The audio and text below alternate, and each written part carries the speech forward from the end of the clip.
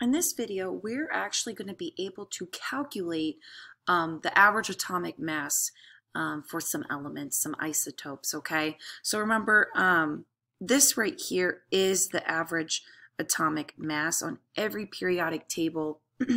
Underneath at the very bottom, there's an average atomic mass for every single element.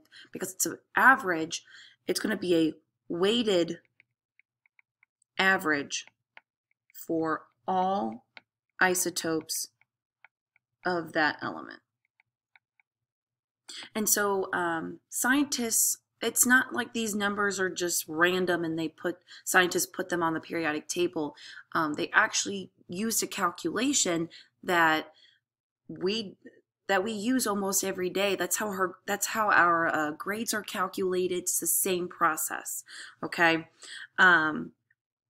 So what that equation looks like, you know, the average, I'm going to do it in terms of just like a value. I don't want to say the mass, but here what you do is you take the value of your first one and you multiply it by the relative abundance. And I'll talk about what that is in just a second.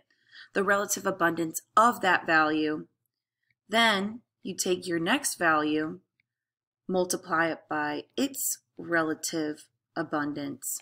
And then however many that you have, then you continue it. Sometimes it's 2, sometimes it's 3, you might have 10 sometimes, okay? So that's how you do that. And so what the relative abundance is,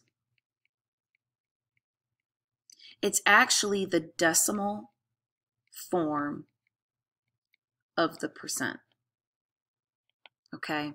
Now please note, all of those relative abundances must add up to 1, okay? Because if we think about percentages, is out of 100%. And so if we talk about the relative abundance, talk about the decimal form, so for example, 20%. The relative abundance of that is 0.20. So why do we have to put into a relative abundance form? The reasoning for this, I like to use this example. So let's say you go out to dinner and it's 20 bucks and you want to tip the waitress 20%. Well, you don't just do 20 times 20 because that's 400. That does not make sense. So what you do is you take this into the relative abundance, 0.20. So now when you do the math, 20 times 0.20, it ends up being $4 tip, okay? So here we have to put in the decimal form. When you're multiplying or dividing a percent, you have to put in the decimal form, okay? All right, so let's do an example on how we would actually do this. So let's talk about neon. Neon has 2 isotopes. All right, so we have neon 20 and we have neon 22. And again, an isotope is just same number of protons, just a different amount of neutrons. So here, the atomic mass for neon 20 is 20 AMU. Sometimes you'll actually get some decimals. Some easier problems, they'll just like keep it as a whole number. But let's say I had like this value. I don't know, I'm just making something up. You would use this value, not this value, okay? So we have 20 AMU and we have 22 AMU. So if I told you that for neon 20, its percent abundance in nature is 90%, and neon 22, it's 10%. And again, this equals up to 100 because we're talking about all of the neons in the world, okay? So looking back at our equation, all right, we're going to need to take the value and multiply by the relative abundance plus the next one multiplied by its relative abundance. So here I'm going to divide by 100. I get 0.90, 0.10. This equals up to 1, which is what I need. So here I'm going to take 20 AMU, multiply by its relative abundance, plus 22 AMU multiplied by 0.10. Put that in your calculator. You should get that the average atomic mass ends up being 20.2 AMU. And sometimes you have to think about these problems. If you're taking a weighted average, you have 20 and 22. Your answer needs to be in between 20 and 22. Let's say you end up getting, I don't know, 42. That does not make sense, okay? I have students that do these problems, and let's say they end up like multiplying instead of adding, and it's just like, just think about it. Like, would you actually get 46 or 100,000 or something like that? So the value needs to be in between those two values. All right, let's do why don't you guys try an example, okay? So here, let's say we have potassium. Oops, can't spell.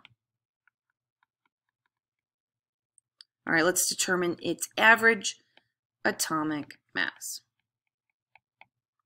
So let's say the first one, it's 39, and its mass is 38.964 AMU. And the reason why some of these questions will be like this is you know, talking about the actual AMU of that element, because this is a whole number. Remember, when we did our determining protons, neutrons, electrons, this is number of protons plus number of neutrons. So that's why that value is a whole number, unlike this value, okay?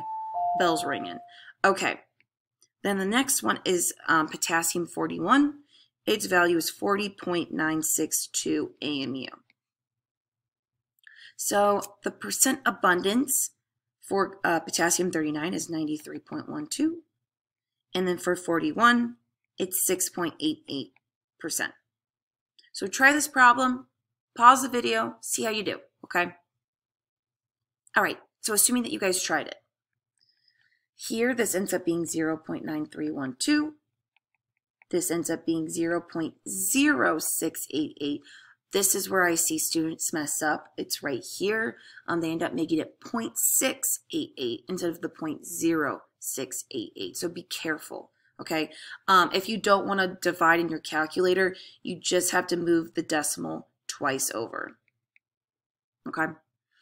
So here, let's do our calculation. So I'm going to take the mass of the first one, multiply it by the relative abundance. Then I'm going to add the next one and multiply by its relative abundance. And so something to think about, since this is 93.2% and this is only 6.88%, our value is going to be closer to this one instead of this. My guess, it's still going to be in the 30s, okay? It's going to be 39 something. So here, after calculating, you should find out it's 39.10 AMU, okay? And again, if you got a value that's like 500, you did it wrong. You did it wrong, okay? All right. Now, this is going to be a very hard problem that we're going to do. Everyone is either in algebra or has taken algebra. This is a very hard problem. So let's say we have lithium. And I'm actually going to give you the average atomic mass right now, 6.941 AMU. So we actually have two lithiums that we're going to work with, lithium 6, which is 6.0151. And we have lithium 7, which is 7.0160. All right. We need to determine the relative abundance of both of these. Okay. So the math is going to get a little weird. So let's set up, and I'm going to use the variables X and Y for the relative abundance. So here we know the average atomic mass. I'm going to take the mass of the first one, X plus 7.0160 Y. Okay, so if you remember at the beginning of my notes, I said that the relative abundance should equal to 1 in the end. So here we're going to have two equations. We have this one, and we're also going to have X plus Y equals 1. Okay, so you probably are starting to figure out how we can approach this problem. It's going to be difficult, especially if you're not really handy with algebra, but hang tight. We're going to work this one out together.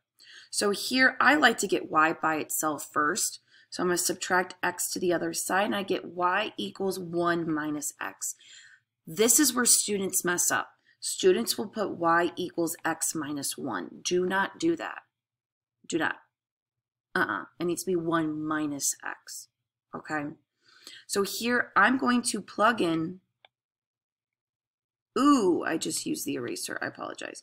I'm going to plug this in right here so I can get rid of that y. So now my equation becomes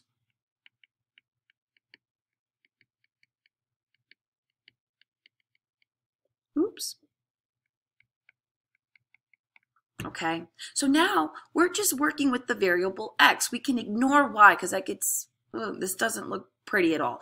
This looks a little bit better. It's not pretty, but it's still better, okay? So I'm going to factor this out.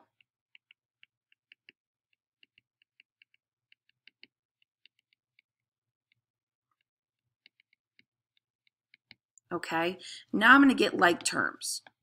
So I'm going to add these together, and I'm going to add these together. And please note, I'm going to have to subtract this to the other side. Hopefully you guys made it to class today. I will say the date is the 4th. So my Thursday kids, I hope you guys made it to class. Okay, so let's see what we have right now. Good morning, Rockridge. Oh, great about that. Okay, so you'll end up getting negative 0.75 and then negative 1.0009x. Don't forget about those negatives. They'll cancel out. We can get rid of them now. Okay, and now I'm going to divide by 1.009. You should get that x is 0.0749. Okay, now we can go back to this equation, plug in this x to figure out what y is. So here, y equals 1 minus this number. We'll end up getting 0.9251. So we have just determined that for lithium-6, it is going to be 7.49%. And for lithium-7, it's going to be 92.51% abundance, okay? So these problems can get very tricky, okay? But if you just write out all of your work, you're going to be completely fine. Just, you need to watch out for this, okay?